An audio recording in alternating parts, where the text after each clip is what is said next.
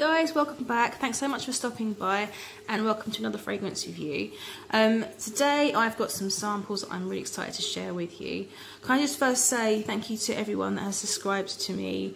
I don't do many videos and I don't have a huge knowledge of fragrances, but I do get excited talking about them and I do enjoy sharing them with you guys. And if I didn't have you guys listening, I would be talking to the wall or my cat, so thank you for keeping my sanity. But it does mean a lot to me that so many people have actually subscribed to me, so I do thank you all for doing so. And today I want to share with you some more fragrances. So I've actually got 4 samples to share with you from 2 different houses. The first house, as you can see, is Renier, I think it's Renier Perfumes, and we're going to just talk about Renier just for a moment first. I've been really excited about checking out any of the fragrances from the Renier Perfumes ever since I first heard about Kisses Rain mentioned on YouTube by various other reviewers. I've heard it was just something, the way people talk about this fragrance, I'm so excited to try it. Renier was actually an artist, first and foremost. He was an artist, and when he became successful he decided to start perfumes, and the reason that started was because when he was sculpting and using different materials, he would get excited and inspired by the smells of the woods and the resins and solvents that he used. Each perfume that he's created was inspired by one of his paintings, and his paintings are absolutely beautiful.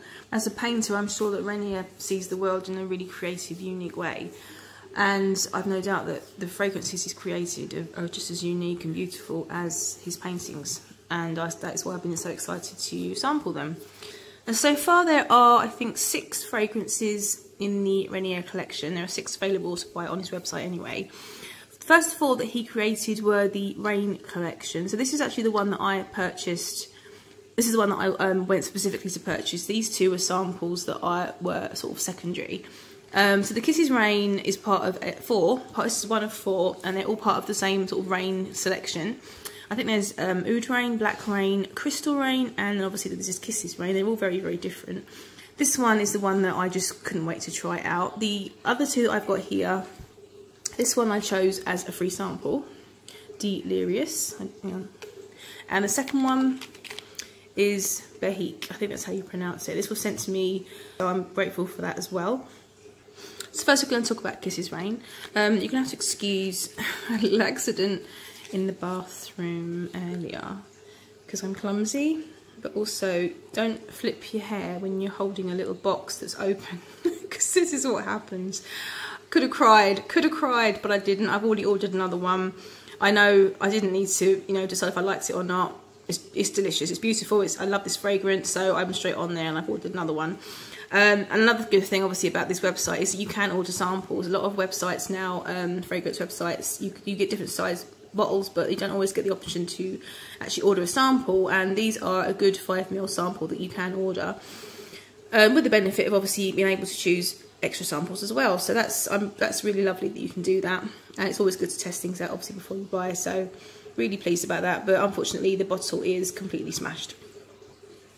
Kisses Rain is named after the painting, one of his paintings, and the reason I wanted to order Kisses Rain over the others is because of the mention of a really delicious almond note along with the oud, and this is described as a gourmand oud. The notes that stand out to me at least are the almond, the oud, the rose and the amber, and the combination of all those notes together do create this just absolutely beautiful gourmand, sexy fragrance. And it really puts me in mind of 2 others that I have in my collection, which are the Noir Esquis by L'Artisan and the La Belle by Jean Paul Gaultier.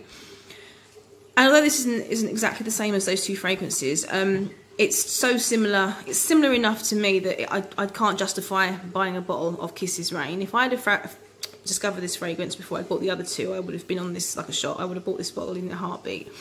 A bottle of this in a heartbeat. But it is very, very similar to those 2 in the sense that Noir Esquis I've described as being an incredibly sexy vanilla with an absolute ton of beautiful notes that make it this kind of resinous, sweet, almost masculine but still unisex kind of fragrance, which this definitely embodies that in a much softer way. But also the La Belle by Jean Paul Gaultier is very much a gourmand vanilla with the pear note, which makes it kind of more juicy and just It's really beautiful, and there's something about that I can sense in this one as well. Kisses Rain is just super sexy, super luxurious, and just super creamy with the almond, and the oud is just beautiful, beautiful oud. It's got spiciness. The amber in here is just making everything this sweet resinous kind of thing. I can imagine wearing Kisses Rain on just a perfect autumn day, in that it would be sunny, but it would be crisp and cold, and you're maybe in a woodland or somewhere where you're just looking at tons of beautiful orange and brown and golden leaves all over the floor, and you're wrapped up in your scarf. This fragrance just completely embodies that. It's like the finishing touches of what would be a perfect autumn day. So let's move on to Delirious. I hope I'm pronouncing that correctly. Obviously Delirious is a word in English, but that broken word, it could be that I'm assuming it's meant to be the same, and it probably isn't. I don't think it's, you know, I'm not sure. But we're going to go with Delirious because that's the only way I know how to say that word. This, I think, was launched this year. I could be wrong. I read it and then I've forgotten it and I didn't write it down. But this is one of the newer releases along with Behique. This one caught my attention purely because of the bottle design. The bottle designs in this range are beautiful and designed by the man himself, Renier. Being obviously an artist, he of course would have designed his own bottles. They're very classy, they're very, very beautiful. And this particular one is a gorgeous green, kind of like an olive green bottle, and I just love it. It really caught my eye, and I just really love the bottle for whatever reason. Reading the notes for Delirious, there are so many interesting things happening in this fragrance. Delirious is said to represent peace and balance. That's what it says on the website.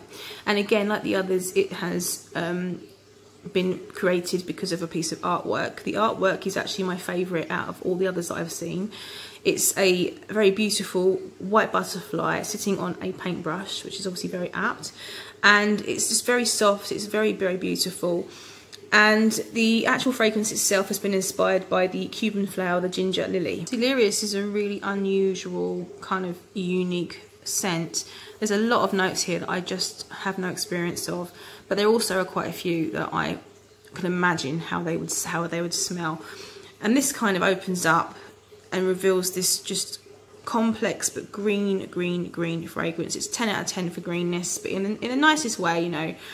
I think there's two notes in here which should be taken very literally, and that is the wet earth and the dewy foliage, because this fragrance really is giving you this dewy, damp, but very invigorating experience. There's a magnolia in here. I can definitely detect magnolia.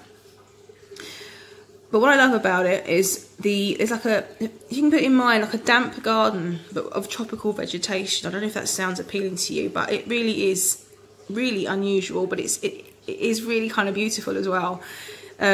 Tropical vegetation, because I don't want you to think of, you know, damp carrots or something, but the tropicalness gives it a beauty, and the dampness here just keeps it kind of moist, I suppose, in terms of it not being a dry scent. It's a very dewy scent.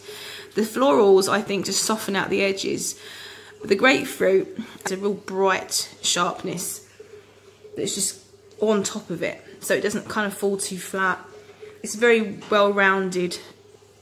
This is a lovely unisex scent. It's possibly leaning slightly mature. It's bright, it's fresh, it's invigorating. It's like a spring day after the rain. Next we're going to talk about Behique.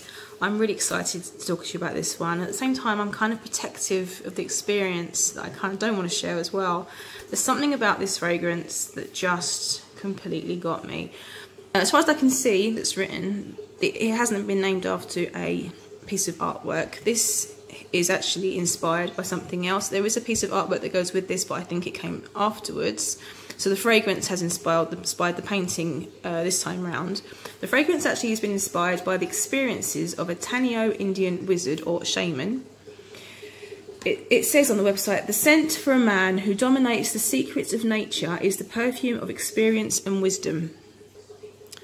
So this has been marketed towards men, but it also says on the website that this is a perfume that does not choose. You do not choose, but the perfume chooses you. Now, I'm not a man, but I have to say, I feel completely bewitched by this scent. It instantly put me in mind of a kind of primitive man, way before our modern times, who just is the essence of the forest or the earth, or something dark but really masculine and like a hunter. Something like that, that just drags the kind of essence of the earth and the forest behind them. I read a lot of fantasy books, so just go with me here. I'm not losing the plot. But it kind of did, and I visualised this kind of rich black tar or some sort of rich syrupy fluid that was like diesel or petrol, or I don't know, something that was just, you know, something like that, but with this sharpness cutting through it. But something about it was just so alpha male, but in a non-modern sense, you know. This is how I want a man to smell, assuming that, you know, he kind of represents the actual fragrance itself, you know, just dark and just, oh, I don't know, it's so gorgeous. Oh my god.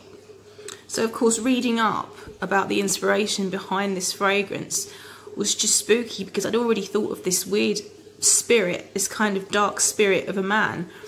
And of course, this fragrance is based around a shaman of an Indian tribe, and the artwork that goes with it is this beautiful piece of art of I guess a spirit over a fire, and you've got sort of Indian tribesmen dancing around the flames, and it's just the perfect image. Before I read all the notes, I would have sworn there was lime in here, a huge burst of lime that's just kind of hovering over this darkness. But there isn't any lime in here. It just takes itself, you know, really seriously. There's no shying away from this fragrance. If I was to walk past someone wearing this fragrance, I would have to just follow them home. I just don't think I could just ignore someone that's wearing this fragrance. I'd love to hear more people talk about this, especially men, to see what they think of it. Certainly from a woman's perspective, for me anyway. Like I say, I don't think this is for everybody. I think this is just, you know, I don't think this is for the mass. It's not a mass market thing here. This is for a specific type of person.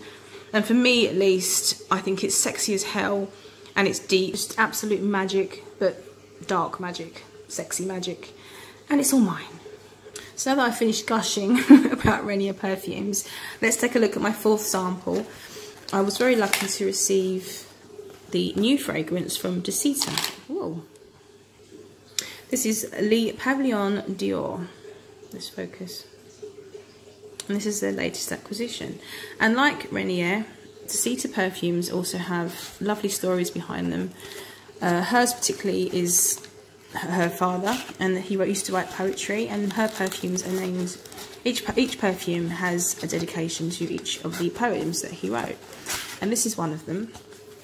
And again, it always has artwork, and I do love a perfume that has a story behind it. It just brings it to life and helps you appreciate the experience that went into making the perfume. This sample was sent to me by the Paris branch of Dusita, so I thank you very much for that. It's classed as an aromatic oriental, and it is marketed towards men and women. This is a kind of a first impression. I haven't really had much experience wearing this one just yet, so we'll go with the first impression, and at least what I can smell to my nose. So straight away I can already detect the classic Dusita fragrance DNA. There's something, I've tried at least, I think maybe 6 of the line, and there's something that does link them all together. There's always this just organic, natural beauty with all of her fragrances. You just feel that you're really in amongst nature, that you're actually out and you are experiencing all the things in this fragrance that are actually real. I can smell that there are layers of different notes. But off the bat, and in a nutshell, this is honeysuckle in the rain. This is new, raw, baby honeysuckle in the rain. It's very spring. It's very, very organic. It's not sugary. It's not sweet.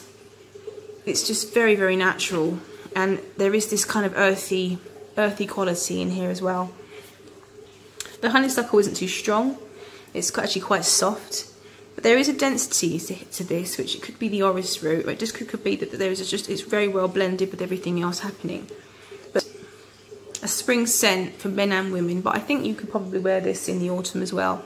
Just that earthiness, that kind of, you know, that kind of earthy vibe. I think it makes it just as appropriate for autumn as well. But I think spring would be a beautiful, beautiful time to wear this. But I'm going to give it a more of a wear, get more experience with it, and get a better idea. It's very pleasant. It's very easy to wear.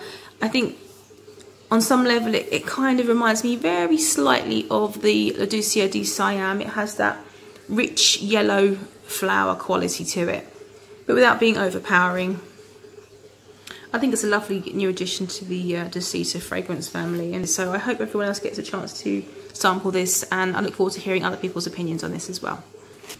So that's all the fragrances, guys. I hope you enjoyed the video, and I look forward to seeing you on the next one. Take care. Bye. Go and sniff it. I'm sure you're going to love it. Sniff it, please. Come here. Stop eating crisps. Come here. Sniff my hand. Come here, just quickly. Quickly, just come and sniff. On a scale of 1 to 10. 10 being... Well, I'm smelling so many. No, but you love it, right? You said you liked it. Out of all the ones you keep smelling, you actually love it. It's all right. That means you really like it.